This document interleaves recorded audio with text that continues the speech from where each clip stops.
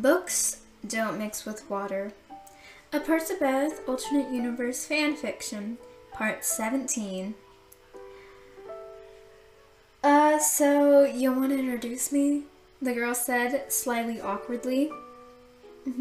Annabeth straightened her posture when she looked at her. The girl was a way shorter than her and had frizzy red hair. It was curly like her own blonde locks, but it had about 80 times the volume and somehow looked effortlessly good. Yeah, Percy, remember that? Annabeth said, trying to keep the bitter notes out of her tone. Annabeth was not a jealous person and totally was not jealous right now. Maybe. The girl looked at her with interest. Oh, Rachel, this is Annabeth. She is, a really close friend, Percy said, motioning to her. She gave a small wave. Hi, I'm Rachel Elizabeth Dare, she said with a friendly smile. Oh, she's pretty nice, Annabeth thought, letting go of some of the meanness and shaking her hand. I don't believe I've ever heard of you before now, though. Never mind. Annabeth's lips drew into a small frown.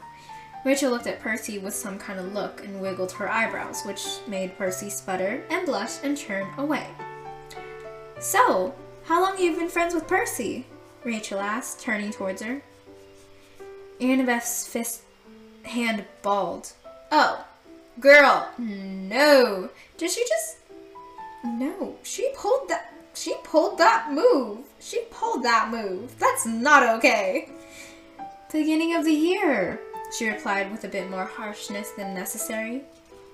Rachel nodded, but looked puzzled. Did he annoy you at first? Yeah, but now he's good company. He does that. Cute laugh that now bothered her for the sole reason that it was Rachel laughing. I know. Annabeth tried for a smile, but didn't find the heart to fake it that much. Suddenly, there was an influx of people running and screaming at them. Rachel sent a look to Percy, Oh my god, they could read each other's looks. That was so unfair. And he shrugged with an unsorry grin. I got excited and called everyone, he said shamelessly. Rachel shook her head, making her hair fly up, and dang it. It looked really good waving around, her hair. That's very unfair. Annabeth looked like she was trying to become a wind turbine when she was waving her head around. She clicked her tongue a couple of times. You're back, Leo shouted, wrapping Rachel into a giant hug. Yeah, she said with a laugh. Nice to see that you care. Leo grinned and let her go. Wow, she was already close with the rest of Percy's friends.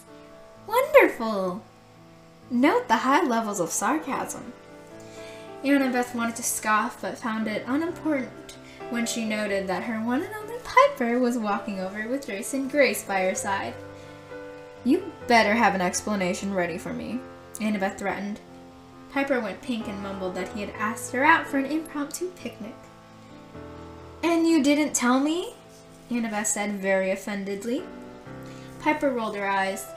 I texted you, but because calling you would A, be time away from my picnic with Jason, which is now over, and B, you're off on your little picnic with Percy, so it's not really my fault you don't check your phone when you're with him.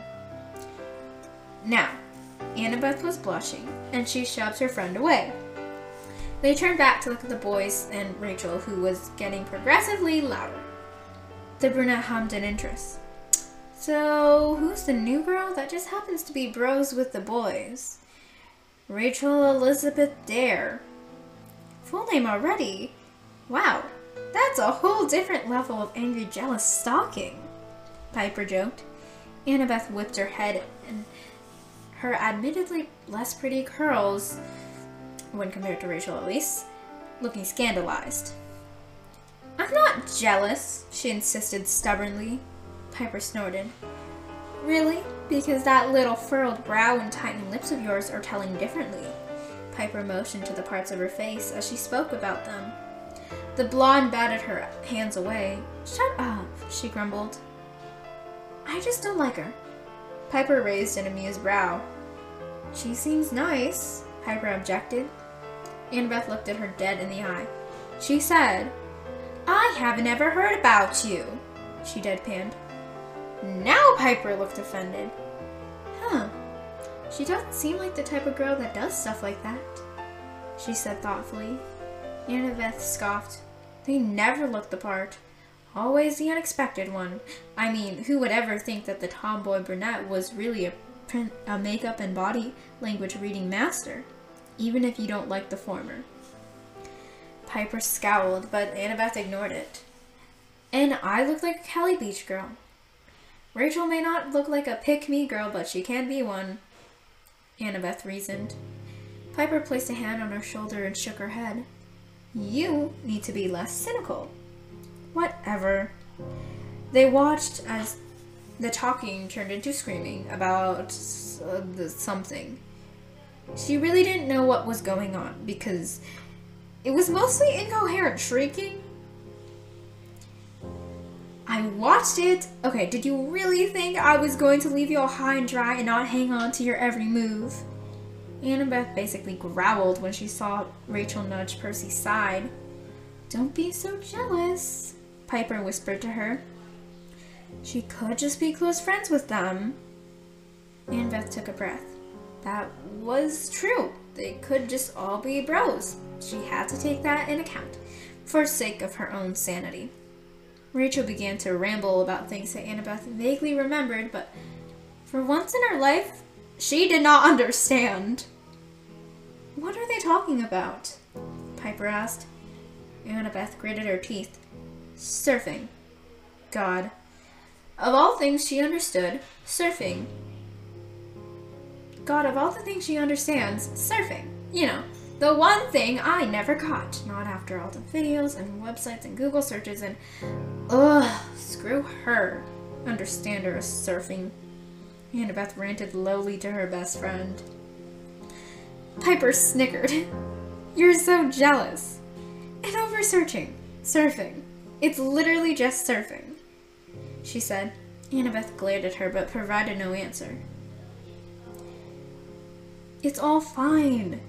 It's literally surfing. Maybe she's just been friends with them for a while and learned along with them.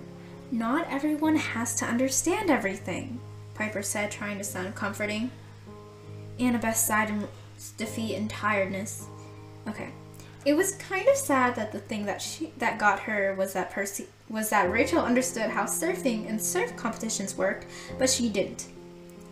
That was very sad, actually. But then again, Annabeth was a smart person. She knew most things. She understood most things. And after all, she prided herself on her mind and ability to learn anything. But surfing, apparently, yeah, that did not come to her. She understands surf terms. That's what gets you. Apparently.